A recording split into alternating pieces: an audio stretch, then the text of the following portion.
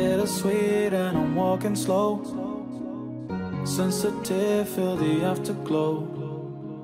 Looking for things that I can't control. Fear from my past cause it always shows. Do I wanna try? Can I let it go? Running from the past, wanting to be sure. Chaos in my mind, constant deja vu. But every time, it comes back to you. Whoa, I'm still falling. Whoa, but it tastes bittersweet. Whoa, I keep on falling. Whoa, I like the taste of it.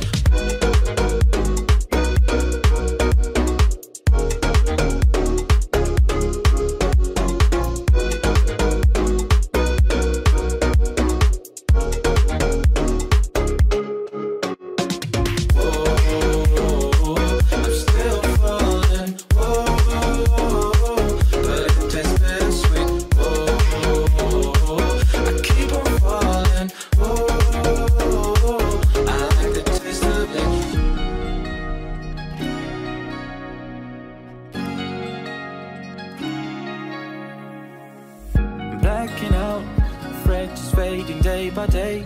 I'm reaching out for someone who can take away the pain I feel, the things I haven't done at all.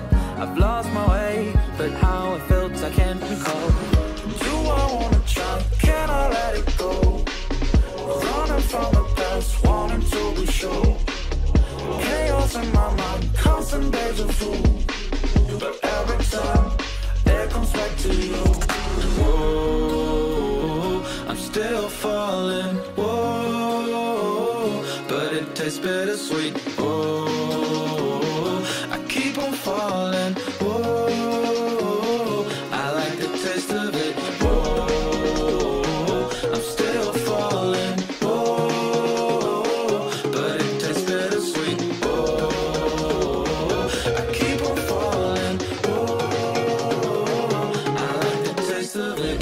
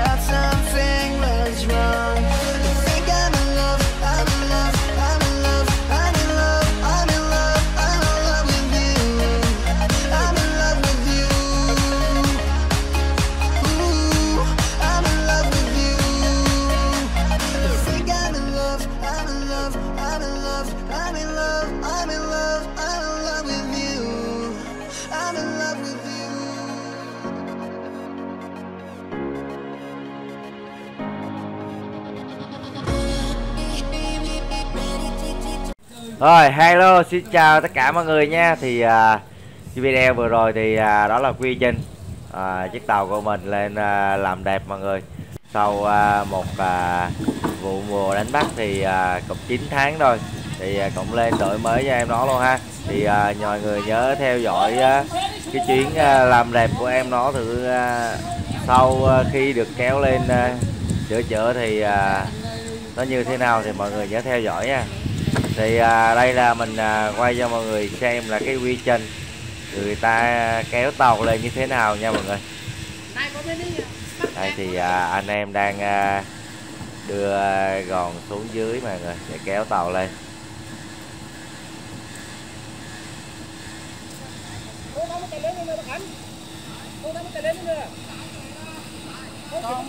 Ở trên kia là cái tời nha mọi người, cái tời mà chạy bằng điện nha, điện.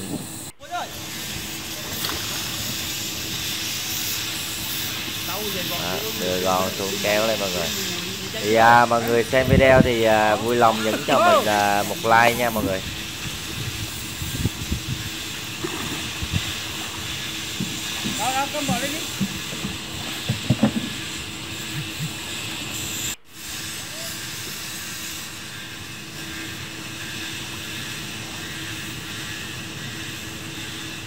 Mình tàu của mình đang lên sửa chữa ở một chỗ sửa chữa tàu bè lớn nhất nhì Thừa Thiên Huế nha mọi người. Đây là bên đài của ông Phong ở Thuận An mọi người.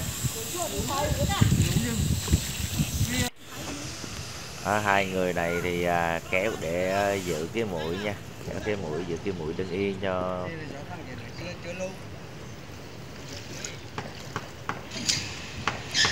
Ở khi nào mà giữ cho tàu vào vị trí thì người ta bắt đầu mới tời lên nha mọi người.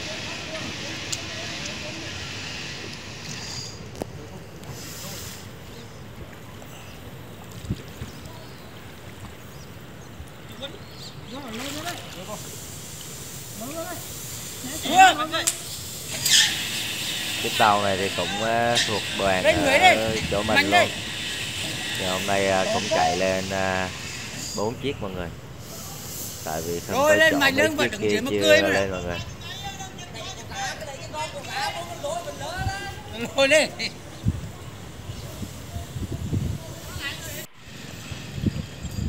Rồi thì mọi người cùng xem video nha. Rồi thử người ta kéo lên như thế nào. Lên.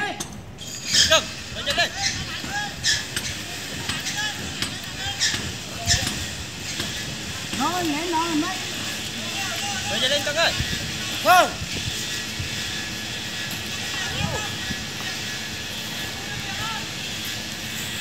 Nãy đâu. Rồi, lên đi. Đây chịu rồi.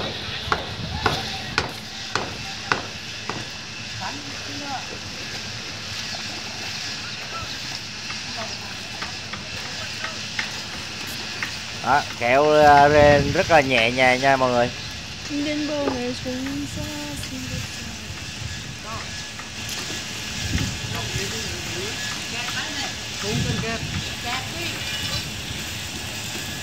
Sau 9 tháng đánh bắt thì cuối cùng thì cũng phải đem tàu về để sửa chữa. Tàu không có cái gì hết mọi người, không có cái con gì đóng ít.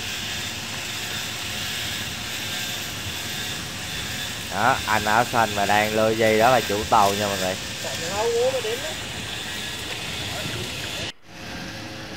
Thì video của mình thì cũng xin kết thúc tại đây nha. Mọi người xem video thì nhớ nhấn cho mình xin một like.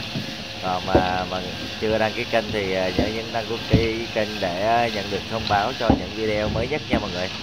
Rồi xin chào tạm biệt mọi người nha. Chúc mọi người một ngày tốt lành.